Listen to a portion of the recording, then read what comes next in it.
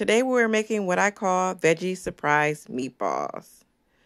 I'm going to use broccoli, spinach, carrots, green bell pepper, fresh garlic,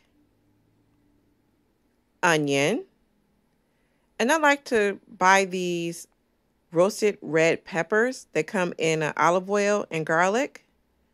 And I'm going to be using ground turkey, but you can use ground beef or whatever protein of your choosing.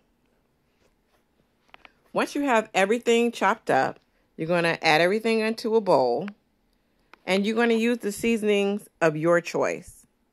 I prefer salt, pepper, garlic powder, and onion powder. But again, you can use whichever you like. And also notice that I'm not going to be using any eggs or breadcrumbs for these. You won't need them. Trust me, once you get everything mixed together and rolled into balls, they're going to start cooking and they will not fall apart. So you don't have to worry about that. Usually that is the purpose of the eggs and the breadcrumbs, is to keep the meatball together. And the size meatballs I like to use, since these are for my toddlers, is about a teaspoon size. So I just use a teaspoon to measure those out. The next step is to cook the meatballs. You do not have to cook them on your stovetop.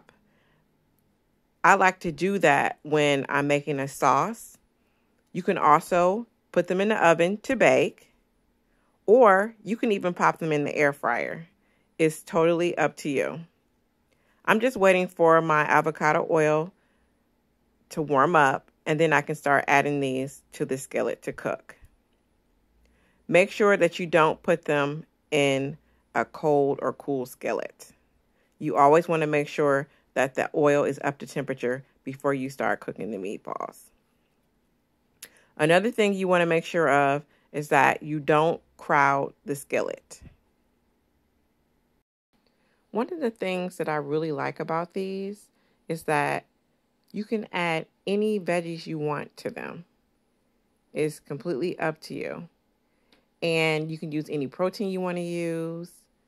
The last time I made these, I used ground beef. And I don't think I used spinach last time. But it's so many ways you can make these.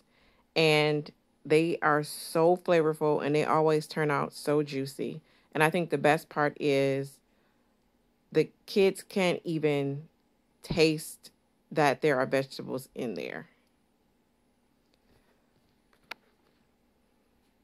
Here is our finished product, guys. And let me tell you, they turned out so flavorful, so juicy. Just look at it. Look at the juice in this meatball.